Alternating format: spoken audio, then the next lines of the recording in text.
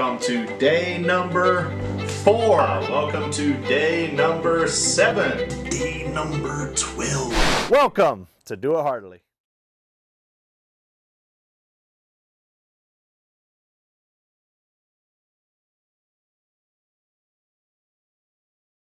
What's up, guys? Welcome to the Do It Heartily channel. We're on day 217. I'm testing out a new microphone. That's why you don't see me right now. So I just wanted to see how this works.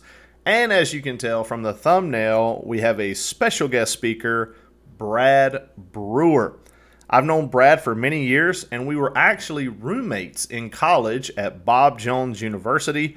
He is a great friend of mine, and so I asked him if he would be a guest speaker today, and you guys already saw your questions, so I'm going to turn it over to him. Please give him your undivided attention and watch the whole video. All right, guys, we love you. God loves you even more, and aloha. Hello, and welcome to the Do It Heartily channel today. My name is Brad Brewer. I'm thankful for Pastor Adam for giving me the opportunity to speak to you folks today. And hope that you're having a great day wherever you are. Hopefully it is warm there wherever you are. I'm currently in Indiana, and it is actually today, we got above freezing today for the first time in probably 2 weeks. So that was nice, but it's been pretty cold here. We just last weekend had 12 inches of snow, so it has been rather chilly. But anyway, glad to be here this, well, it's evening when I'm recording this, but I'm not sure what time it is when you were watching this, but I'm glad to be here today. Go ahead and turn in your Bibles, if you would, to Judges chapter 3. Judges chapter 3. What we're going to talk about today is a man named Shamgar. This is one of my favorite stories in the Bible, not for necessarily because of the fact that it's only one verse is the entirety of the story, but rather what it shows us about what we can do in the Lord. So Judges chapter 3, we'll be reading in verse 31, but let's start with a word of prayer and we'll get started. Father God, I want to thank you for your many blessings to us, Lord. I pray that you would help us to learn from the story of Shamgar and also learn from later on what we're going to discuss as far as Timothy and this story there. I pray that you'd help these young people to see that they can do anything when they're doing it for you. If you have commanded them and you are bringing them to something, they can accomplish anything if they trust in you and look to bring you glory first. We thank you for your many blessings to us, Lord. Jesus Christ, and we pray, amen. So Judges chapter 3, if you want to follow along with me in your Bible, Judges chapter 3, verse 31. One verse here is the entirety of the story. We're going to break it down a little bit, but let's read the verse first and we'll go forward. Verse 31, and after him was Shamgar the son of Anath, which slew of the Philistines 600 men with an ox goad. And he also delivered Israel. In the book of Judges, we have actually, at this point, Shamgar is the third judge for Israel. There had been Othniel first, and then Ehud second, and then third was Shamgar. Shamgar, unfortunately, did not get nearly the notoriety or nearly the verses that some of the other judges did, but yet he did a really, really cool thing if we really break it down. So let's look at it again. It says, and after him was Shamgar the son of Anath, which slew of the Philistines 600 men with an ox goad. So you're probably wondering, because I assume most of you don't go out and goad oxes not oxes. You don't goad oxen that often. So you're probably wondering, Brad, what is an ox goad? Well, an ox goad, most of the time, there are different variations over the years, but most ox goad look very similar. They're a long, almost like a staff of sorts, and at the end, there's a little hook. Usually, some of them are a lot longer hooks, so you could almost grab animals with. Some are more just a little point, almost like a little finger coming off a pointy end. So literally, not a lot there, mostly just a staff with a pointy end on it. But if you see what it says here is that Shamgar, being used by the Lord as a judge of Israel, was able to slay or kill 600 Philistines. 600 Philistines. Can you imagine, first off, even if you had the most advanced weaponry imaginable, killing 600 men by yourself, would that be easy? No, it would not. It would be very difficult. Remember, this wasn't a time when they didn't have a plane. It wasn't like someone, this was an opportunity to be one-on-one fighting with someone. And Shamgar fought 600 men by himself and was able to defeat them with an ox goad, a pointy stick, a stick with a hook on it. That is pretty wild. I don't know why I always loved that story as a kid, but I did, because I thought about all the ways that would look. Like, how did it go about that Shamgar was able to do that? We know that all the judges were used by the Lord to accomplish a certain purpose. At this point, that Shamgar's purpose was to deliver Israel from the Philistines, and he did that. He killed 600 men with an ox goad. So you think, Brad, what does that mean? What does it tell us? It tells us that even when the Lord presents us with very huge odds or things that seem very difficult to us, I'm sure, and I have no thing to back this up, but I just think of Shamgar the way I would think and how I would be acting if I were Shamgar, and the Lord had instructed me, as I'm sure he did with Shamgar, to go and deliver the children of Israel, and all you're going to need is a ox goad, a pointy stick. I'm sure the discussions that I would have, at least internally with God, saying, God, I feel like this might not be enough to get the job done. We see nothing in God's word where Shamgar did that. He listened to the Lord, and he did what he was told to do, and God delivered the children of Israel by the hand of Shamgar. Very amazing stuff. So you're probably thinking, what does this have to do with me? I'm obviously not going to be called to go out and defeat the Philistines. I'm not going to be called out to go and destroy the armies of some country for the Lord. What am I supposed to do? We have to think back to what our job is as Christians. Let's turn, if you would, over to 1 Timothy. 1 Timothy chapter 4, verse 12 is we're gonna read this morning or this evening.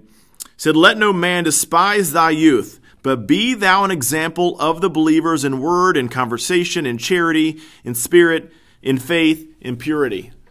That's quite a list. But really what the grand scheme of it all is, be an example to the believers. Timothy was being told by the Apostle Paul here to not be afraid. I assume that based on the fact that, unfortunately, Timothy was having to be told this, that Timothy had unfortunately been met with some opposition to the fact that he was so young, and that he was probably instructing people that were much older than him or maybe much more wise than him, and he was unsure, or maybe he was discouraged a little bit in what he was supposed to do. And maybe you've been there. Maybe you've had to do something. Maybe you've had an opportunity to stand up for the Lord or share the gospel with someone, but you were afraid to do it because I'm not very old, or maybe I don't know as much as some other people do, so I'm afraid to say something. I've been there. I can know multiple times, many opportunities I have had to share the gospel, and unfortunately been afraid to do so for a variance of reasons, whether it be how old I was at the time, or maybe I was in a hurry and didn't want to get tied down to something. And you think all those things aren't good excuses, but they're excuses that come across our mind each and every day. So I understand that.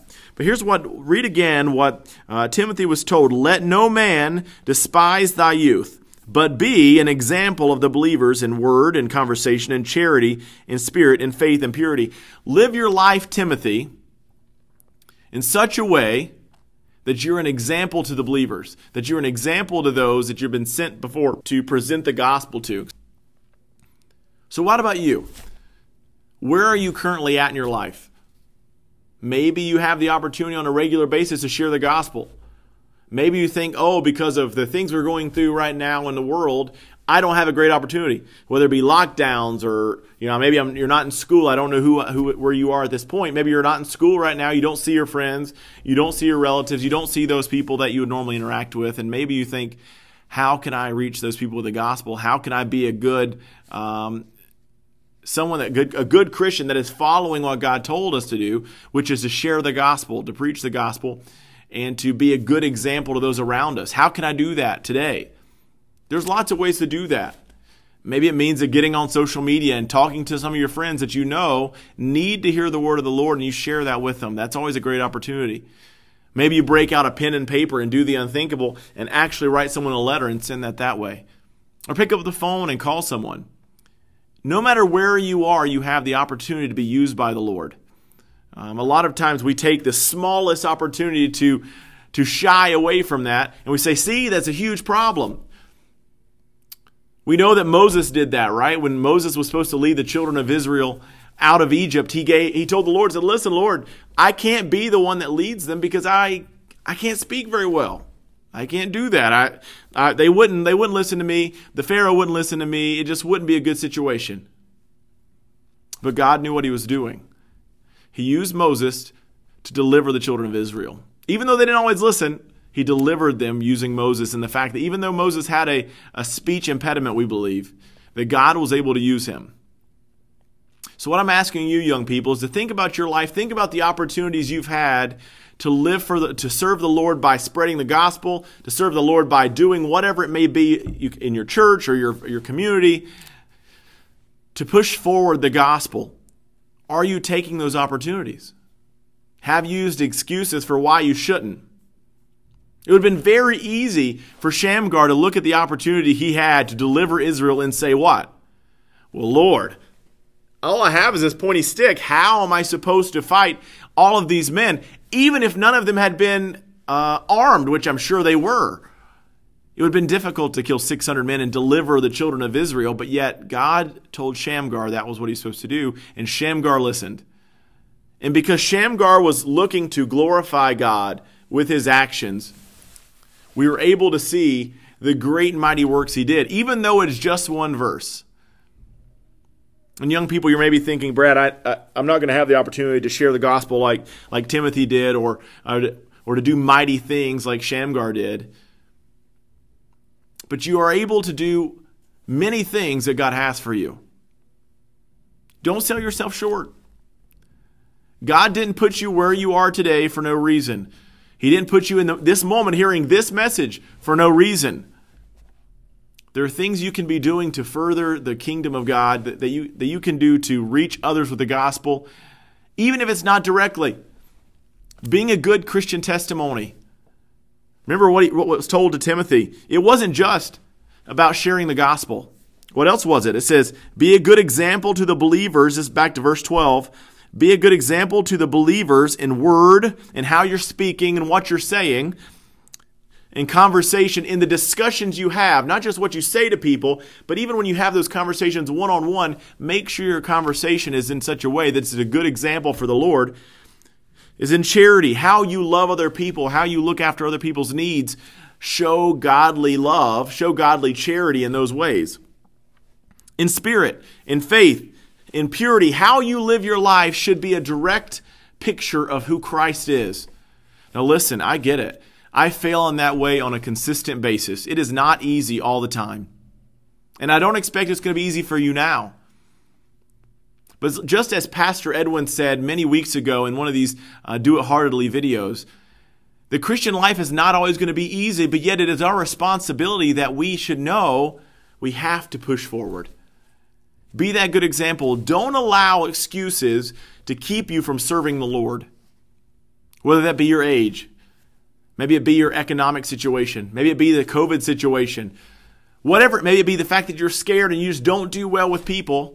Whatever it is, say, you know what? The Lord is bigger than X. Whatever that problem is, whatever it is that keeps you from doing what God would have you do, serving Him wherever you are, growing where you're planted in the idea of a plant, whatever it is keeping you back, whatever it is that's making it difficult for you to do that, you have to realize one thing.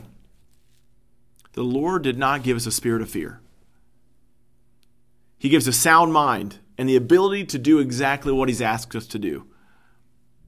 When Christ was leaving this world, He told His disciples to go and spread the gospel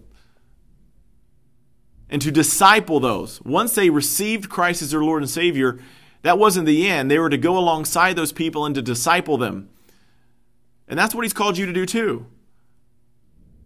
Explicitly or implicitly, whether it be directly by spreading the gospel at times, but also other times coming along someone and showing godly testimony. Being a godly influence in their life. That is also what you can be doing. And just as Timothy was encouraged by the words of Paul here, I hopefully am encouraging you to be like Shamgar, to be like Timothy, despite being possibly faced with situations that are difficult, situations that make us nervous, situations that make us unfortunately sometimes scared and fearful. We're able to persevere and know that God is in control and He has not called us to do something that we cannot also have the ability to do. You don't have to be afraid. It is normal to be afraid. It is normal to be unsure of yourself. It is normal to lack confidence. But we can have confidence in the Lord. We know that all things work together for good to those that serve Him. and those that are striving after him and wanting to put him first and bring him glory as their number one priority. So the question is, are you doing that? Maybe the reason it's difficult for you to spread the gospel or to disciple people or to even be a good testimony at times is because you, unfortunately, aren't allowing the Lord, through his word, to work in your heart. Maybe you need to change that. Spend more time with him. When we lack a relationship with our Lord and Savior, it's not because the Lord hasn't been doing the right things in us. It's because we haven't been doing the right things in God's word. Take time to know your Savior. Take time to know your Creator. And he will bring you strength. He will bring you encouragement. He will bring you the ability and to get through that fear, to get through that insurity, to get past those excuses and reasons, just like probably Timothy had to, and just like Shamgar had to, and many others like them in the Bible that are good examples of getting past difficulties that make them nervous and pushing forward. So I want to encourage you young people. Let no man despise thy youth, but be thou an example. Wherever you are, whatever you're doing, allow yourself to be used for the Lord. Don't be afraid. The Lord will strengthen you. The Lord will come alongside you, but you also must be putting in the work daily in his word to strengthen yourself. Be like Shamgar.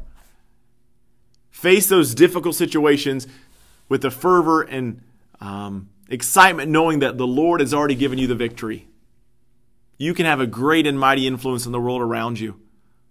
All you have to do is be willing to trust God and to look to do it for his glory. Let's pray.